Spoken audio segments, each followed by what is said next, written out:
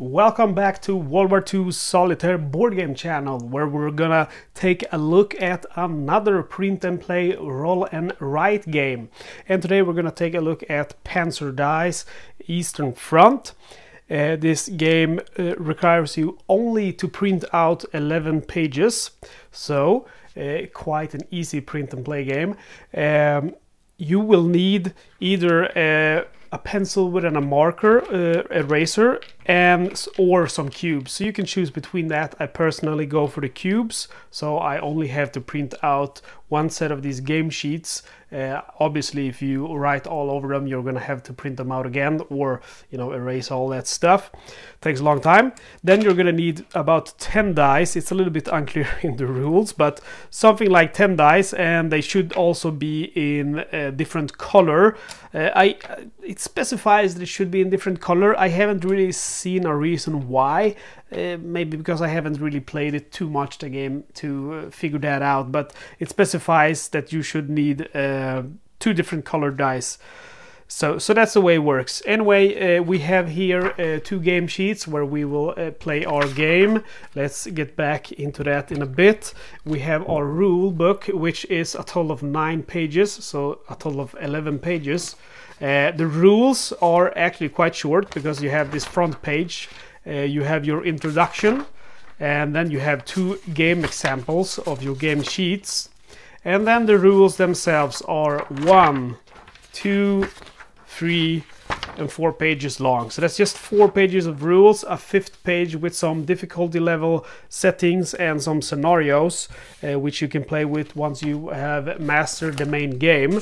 So easy enough, the rules. However, there is a small problem with the rules, or I don't know if you want to call it a small problem, but it's basically there are some, I don't know how they have, because this is I believe the game designers are from Colombia, and there are I think the main game was designed in Spanish, and I don't know how they have translated the rules. If someone person has translated them, perhaps a person who doesn't have English as their first language, and then perhaps using like a tool like Google Translate to translate the game, because there are some not just grammatical errors, there are some other errors that can make it quite hard to decipher the rules. I'll give you an example here on page number 5 of the rules. For example, in moving through the field, as you move through the field, you will find different hexagons that can be in your favor or in your against. So I mean, that doesn't really, I mean, it's a fun grammatical error, but you can understand what they want to say. Same goes for if you look, for example, in repair. When you stop in this hexagon, you can recover 3 points of armor on one of your T-34, or all the armor points on the turret and canyon. And it's constantly referring to the cannon as the canyon, so that's kind of hilarious, you know. Should have had a person with English as their first language check these rules out and make corrections, or perhaps someone who spoke the language fluently at least. There are some other problems, like for example in bombing. I think it kind of goes beyond just having bad English, because I had to contact the game designer about this section because I just can't understand it. If you want to read it yourself, you're gonna have to buy the game. I can give you a short look here on bombing. You can take a look at it yourself. Let me know if you understand, especially that first paragraph doesn't make sense to me, because well, we'll get into that basically later, but basically you're gonna roll dice which you will put on these panzers, and it doesn't tell you anything else, and then suddenly in these bombing rules of all places it's saying that we should leave them be until it's full, and then we will bomb. Anyway, that's my one complaint with this game. On the upside, the game designer is quite generous, and contacting him. He has been very quick to answer my questions, and once I get some clarifications, I can post them on the forums of Boardgame Geek in case you want to play the game and you don't want to run into the same dead ends that I have. So let's take a look at the game design. So we have our two game sheets. This is another error you might see here, because in the rules we will reference to game sheet number 1 and game sheet number 2, but both of them say game sheet number 1 here. But I mean, from the page number you can kind of figure out which is 1 and which is 2. This is 1 and this is 2. So basically, again, you will track your health, your ammunition, your fuel. You can do that either by placing, like I do, cubes, or you can go ahead and use a pencil. Again, I think the cubes are your best way to do it. These little cubes are perfect size. They come with Castle Ither and Pavlov's House first edition releases. So I'm going to go ahead and place out. You will also mark your bombers. You have Illusion and Stuka bombers. And then over here, you're going to go ahead and mark the position of your tank. So when you start playing, the first thing you're going to do is roll the dice to see where you start. We roll number 1. That means that we're going to start all the way down here, okay? So once you do that, you are ready to go. Then you will roll a total of 6 dice, and that was quite a bad dice for us, guys, because number 2 and number 3 are Panzer dice, and those dice are gonna be basically Panzers attacking us. Then we have number 5, which is a shooting dice. You can see them all arranged here, so number 5 is gonna be a shooting dice, okay? But again, 2 and 3 is not good for us. A 1 would be radio order, a 4 would be repair, 6 would let us move out. So now basically what we have to do with these dice is place them out with different tanks, and basically these are tanks which will engage us. And you know, let's just say, because we're placing them out, we are rotating the tank, choosing how to stand, how to face our enemy. So this was an extremely unlucky roll. We can do it again just for fun to see another situation. And you can see in this roll we are also quite unlucky. Man, I'm gonna do it again just because I want to show you a better example. Okay, so this is definitely a better example. Here we have 1 Panzer dice. Again, we get to choose where we want to place it out. I want to place it out in this left field because let's say I have the highest amount of armor there. And then we got 2 5s, which are shootings, 2 6, which are move on the field, and then 1 1, which is radio order. Whoops.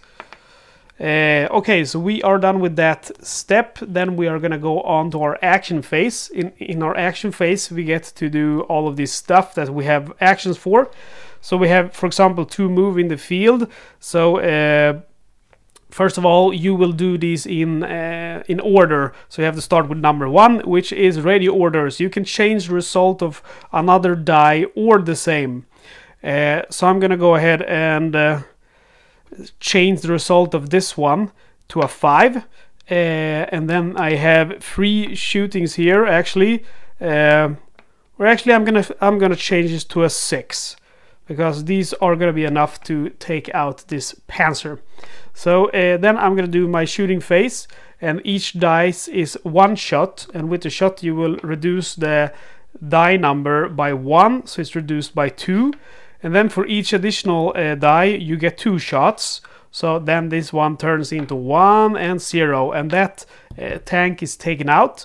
We are going to use, here we have a column, which are going to track how many tanks we killed. Once we have killed 20 tanks, we will get a full repair and I think ammunition as well, if I remember correctly, something like that.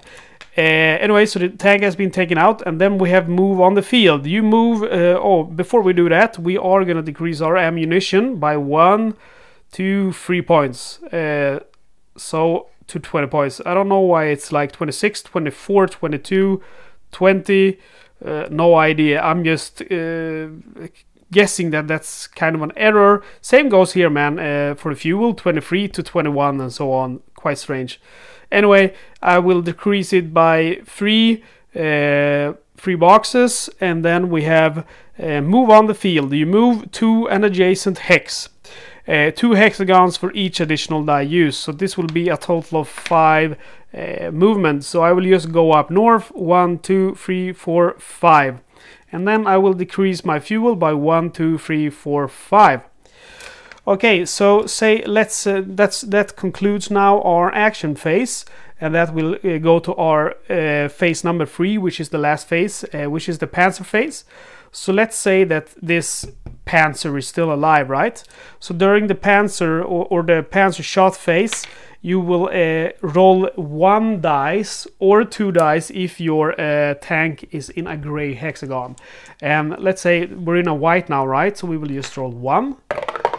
And then that number will correspond to these numbers, and that tank will fire at you. So for example, if we had a tank in C here, rolling a 2, he would fire. Now we have a tank in A, so he will fire. So this tank will fire, and that means we have an A here, and A means the left side. So my, yeah, it is my left side, but it says right side shield here for some reason. Anyway, on my left side shield, I will decrease the value of 1 because he's been shot once by that enemy.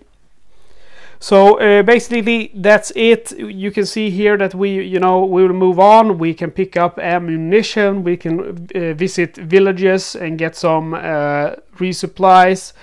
Once you get closer, you will have to deal with some mines and AT guns, and basically the goal of the game is to get all the way over here to the flags, and once you do that, you have won the game. And you have to conserve your ammunition, your fuel and stuff like that.